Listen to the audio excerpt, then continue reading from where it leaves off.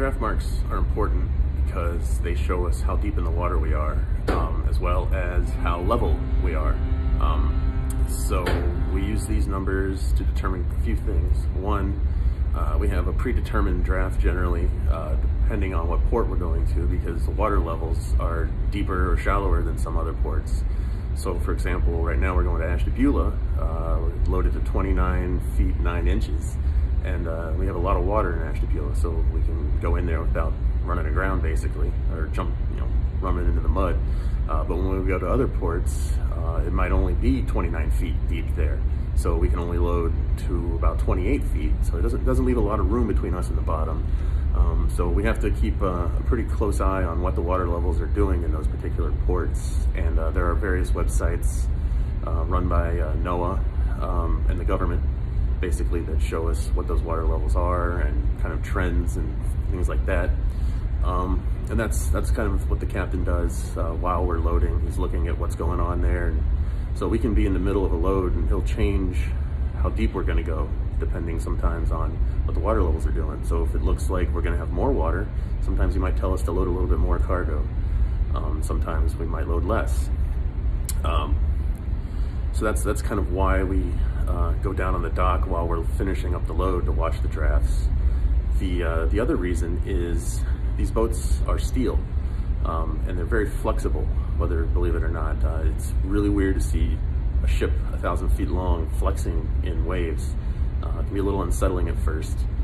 So what we want to do when we're loading is we don't want to go what we call down by the head, which means where the bow is deeper than the stern.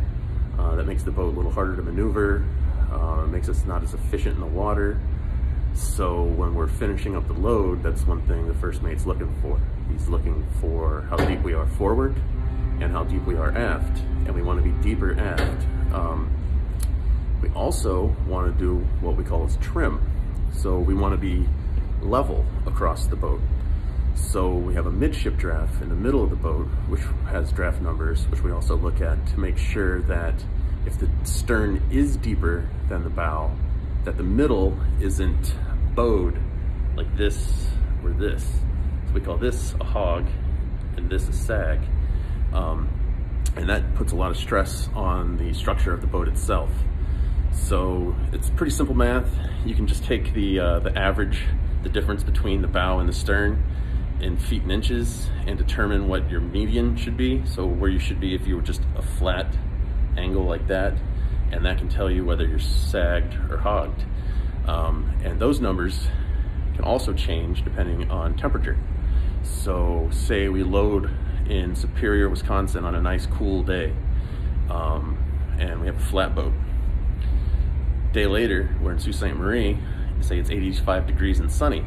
Well, all day that heat has been flexing the steel on the boat and can cause us to hog.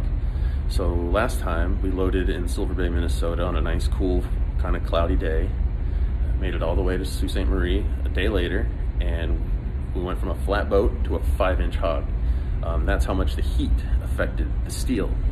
So that's something that we kind of take into consideration. So like right now, we're about 1 inch or 2 of a belly. So we're anticipating that by the time we get down south, the boat will have flexed a little bit so that we can keep as little stress on the structure of the boat itself as possible. Another thing we look for is level. So just like when you're hanging a picture and you want that picture level, we want the boat to be level this way. So we have lights on deck, and a white light is in the center. That means we have a nice level boat. Green lights, if we see a green light, that means we're listed to the starboard side. A red light means we're listed to the port side. Oh, I got that backwards, but whatever, it's a mirror, doesn't matter.